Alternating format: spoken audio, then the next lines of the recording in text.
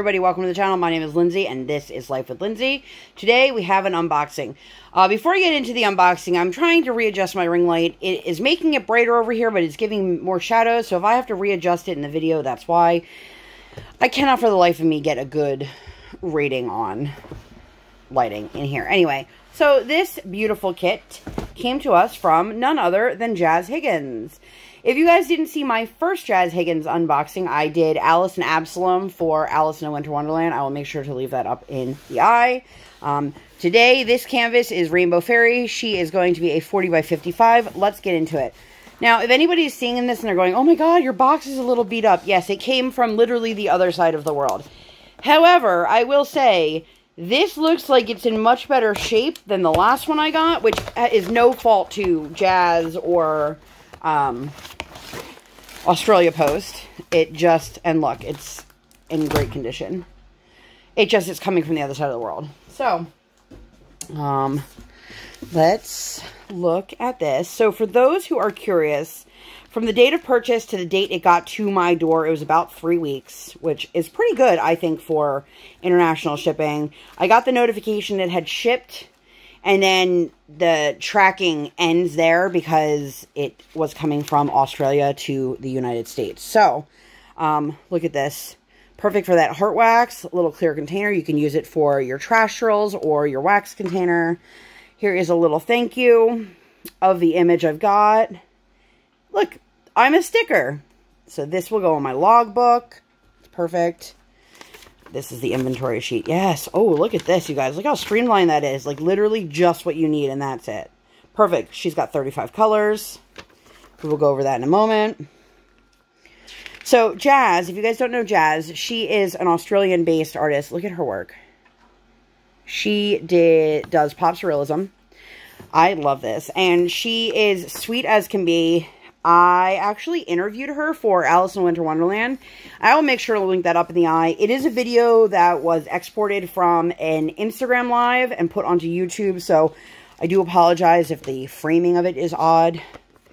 Here's your little instruction booklets, and you can see all of the attention to detail here. She has all the little things. Here is your toolkit, a pair of metal tweezers, a pad of wax, a pen with a probably 7-placer, and then a green boat with an open spout. Or an open, not a spout. Does that make sense? I can't get my words together, you guys. Jaz is wonderful. We've chatted quite a few times. And I really, really loved working on that last canvas. I'm pretty sure I did a post review. So, editing Lindsay, note to self, put the post review up in the eye. So, let's get these out. This is a poured glue canvas. Jaz is one of those people that I have so much respect for. You guys are probably going to see a bunch of videos, probably in a row, where I'm saying the same general thing. I have massive amounts of respect for people who do this on their own. Jaz is an independent artist. She is putting out her own diamond paintings from her own artwork. Okay, so I'm going to roll her the other way so that she will lay flat. This is one of those stiffer canvases, and she is poured glue. So Jaz she posts on Instagram. She also has a Facebook group, and I'll make sure to put all of it down below. But she tends to do one new diamond painting a month, or tries to. You know, sometimes the world... Oh my god. You guys... First of all, look at this. This beautiful rainbow with the beautiful hibiscus. But that eye, you guys.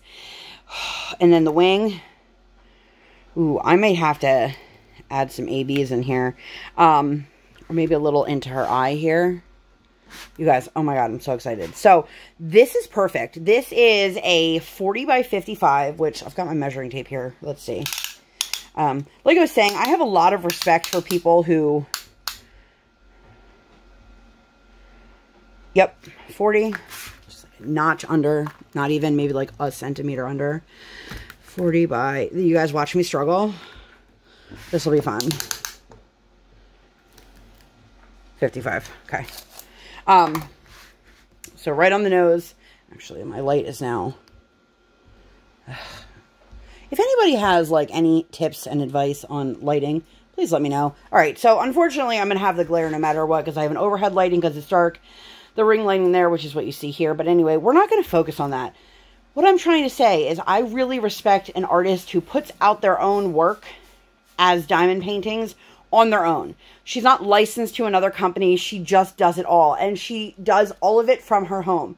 She has her manufacturer, and then she packs and assembles all the kits and ships them from her home in Australia. So, one thing I will say, because I know there are going to be people who say to me, oh my God, I can't believe the shipping is so much to the United States. This is my soapbox moment. I'm going to get on it, and then I'm going to get off of it. Shipping internationally is incredibly expensive. I believe if I were to ship this to her, it would probably cost more. But shipping domestically is unbelievably expensive. So you have to give, especially these small shop owners or like your independent artists, you have to cut them some more slack because it's expensive.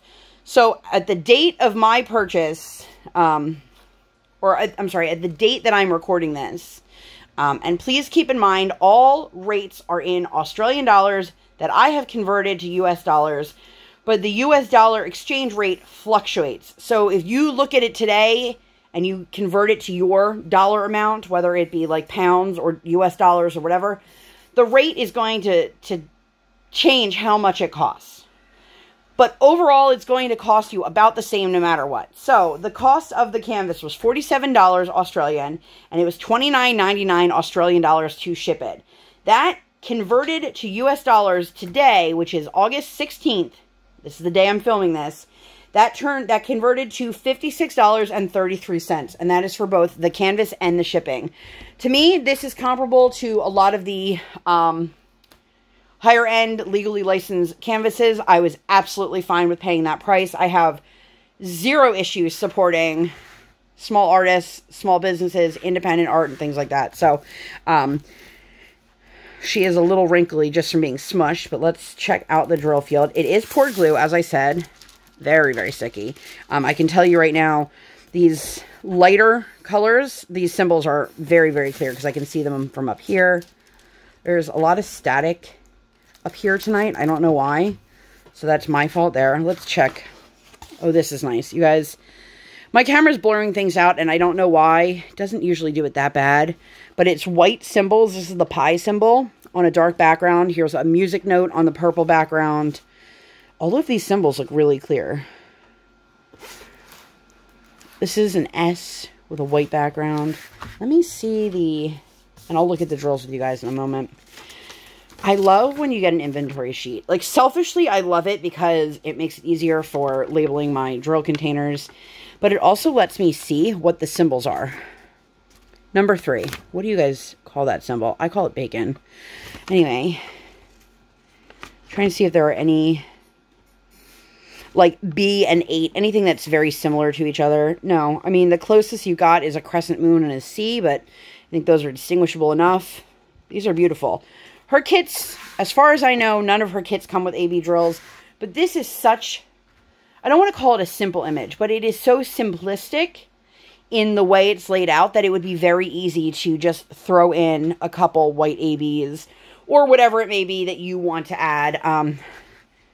Tima over at DP Sparklers, I'll leave everything down below, is a great site to get special drills. Guys, I'm sorry, I'm admiring this. This is gorgeous. I think I might do this for Knox's Love Wins. I'll put the full hashtag right here because I'm going to butcher it. It's super long. You guys, I love this. What do you guys think of this? Like, the streaks in her hair and, like, the one eye. Like, look at the the nose and the lips. Oh, you guys, with the rainbow. I love this. So, let me turn her over.